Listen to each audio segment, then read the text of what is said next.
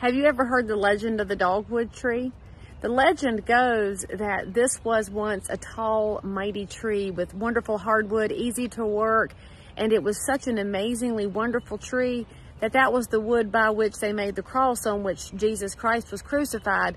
But the dogwood was so terribly horrified and saddened that it had been that tree that it shriveled up and turned into a version of its former self that could no longer carry such a weight or such a load.